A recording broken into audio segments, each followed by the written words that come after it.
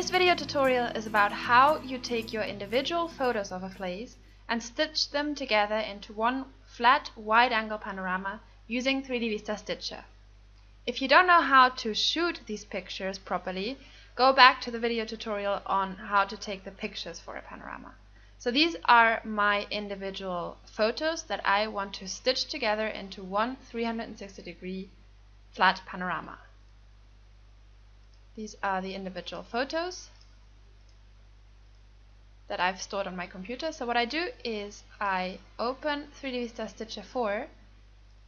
In case you want to create an entire virtual tour using this panorama, you can go right away to 3D Vista Virtual Tour and stitch these photos into a flat panorama from within 3D Vista Virtual Tour Suite.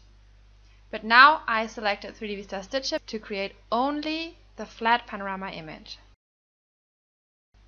Okay, so I select single panorama and normal panorama. And now I have to select the kind of lens that I was using when I took the pictures. I was using a circular fisheye, so I'll select circular fisheye.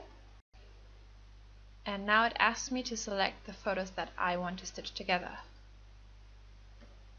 We also have another video tutorial on how to stitch HDR panoramas, where we're using the exact same photos. So if you're interested in how that works, watch the video tutorial on how to stitch HDR panoramas.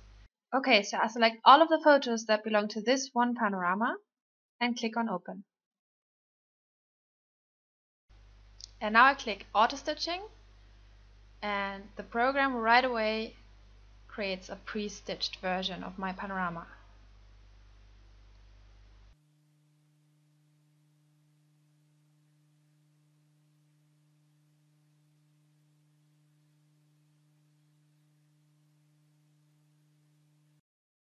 There you go.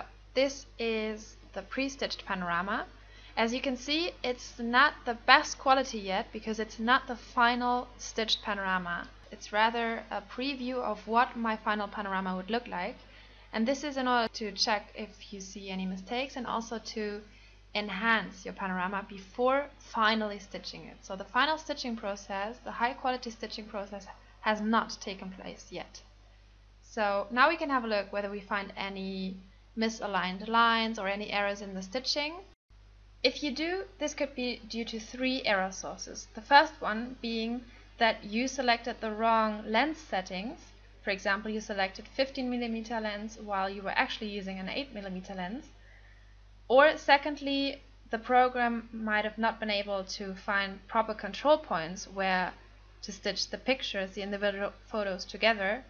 And thirdly, it might have selected wrongly the cropping circle. But these are all things that the program tends to do correctly, so in the normal case you don't have to change any of these three things. Usually, if you've taken the individual photos properly, there shouldn't be any errors or mistakes in the stitching. But if there are, have a look at the individual video tutorials on each of these three error sources or check out our troubleshooting.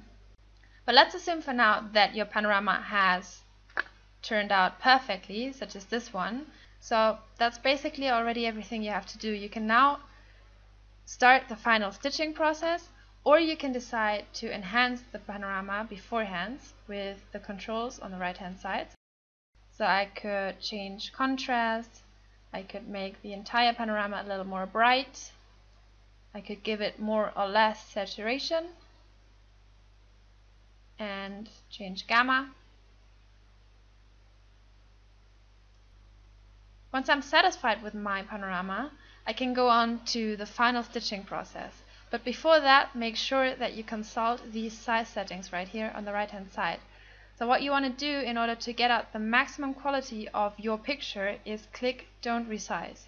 This might take a little longer in the actual stitching process, but will guarantee that you're actually getting the maximum quality that you can get out of your picture. And now with the stitching process I have two options. I can either stitch and save it right away, or I can send this panorama to batch, which means that it will be stitched later on as soon as I tell it to. So if I send this panorama to batch, I can start creating a new panorama, another panorama, send that one to batch 2, and then start creating a third panorama and start the final stitching process of all 3 panoramas at the very end, so I'm not losing any time in between. But because I am only stitching this one particular panorama right here, I'll click Stitch and Save. I will select the folder where I want to save my panorama and give it a name, Pano 3, click Save, and then the stitching process will automatically start.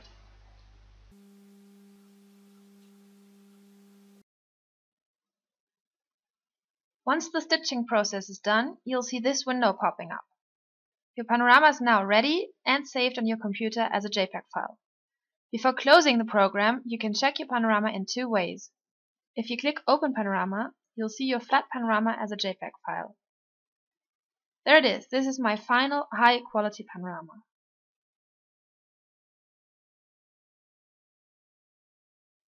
If you click Open in Viewer, you'll see your panorama displayed in a sphere, which would be the format you'd be using in virtual tours. Remember that this is only possible from within the program, so you cannot save or publish this immersive format anywhere using 3D Vista Stitcher. Instead, in order to publish and use this spherical format, you need to use 3D Vista Virtual Tools Suite. Thanks for watching!